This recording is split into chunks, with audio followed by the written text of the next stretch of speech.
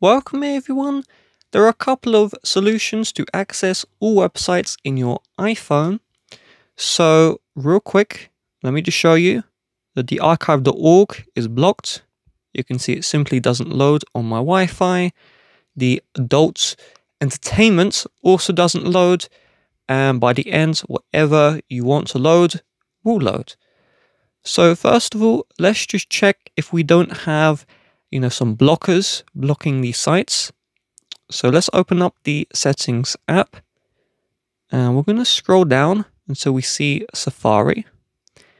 And you're going to find where it says content blockers. And if we scroll down here, we don't see the content blockers option.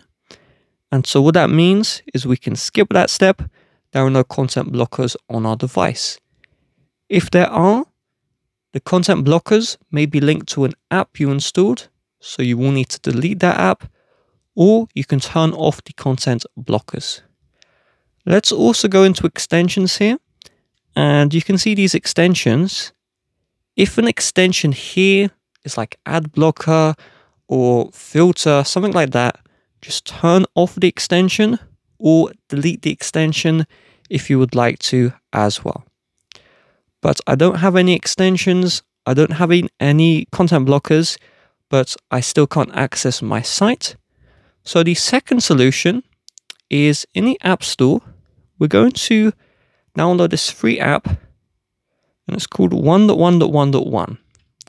And so what this does is it allows you to use DNS over HTTPS. And the English translation is for some Wi-Fi networks, not all, this will unblock all websites. So let's open up the 1.1.1.1. And again, this is completely free to use in its entirety. The Warp Plus is a paid subscription. Ignore it. Just connect to the free Warp. And it may bring you into the settings. You may need to enter in your password for this to work, but that's only required once. And once that's done, once we are connected, it says it's a VPN, but this is actually not a VPN. Again, it's just DNS over HTTPS. And so from here, in my case, this unblocks the websites for me, as you can see, but this may not work for you.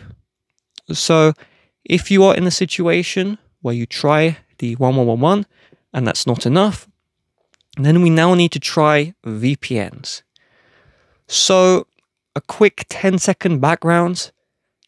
Some Wi-Fis will have extremely strict security and they will block the VPNs. Back in my day, about 5 years ago, I downloaded maybe 200 free VPN apps from the App Store, and I found one which worked eventually. And so that's what we need to do.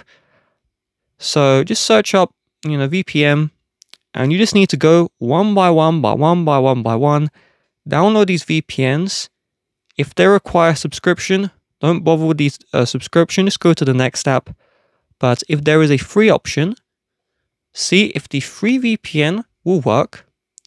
If the free VPN, when you connect to it, unblocks the websites, and connecting to the VPN is just like connecting to this Cloudflare Warp. So I'm not going to show how to connect to a VPN, right?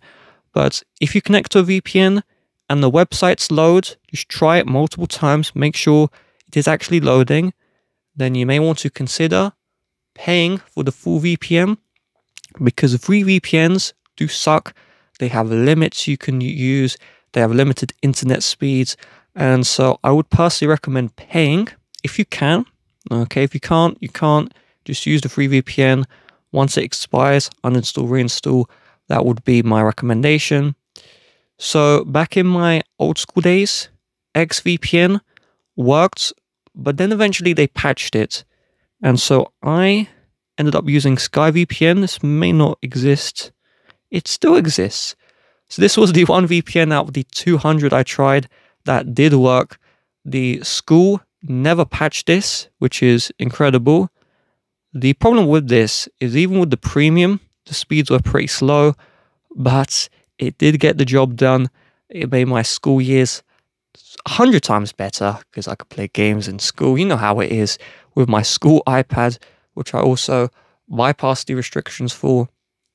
Now, if you try the VPNs and you just something ain't right, then quickly go into the settings and go into screen time, and maybe you have content and privacy restrictions on your phone, because the content and privacy restrictions can actually block Safari websites.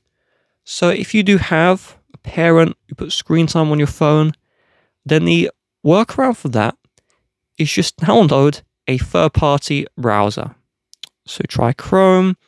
If you're having issues with Chrome, just try some other browser, and eventually that third-party browser will allow you to access whatever website you would like, because the content and privacy restrictions should only apply for Safari and any other application which wants to comply with these restrictions, but some browsers will just ignore it. Okay.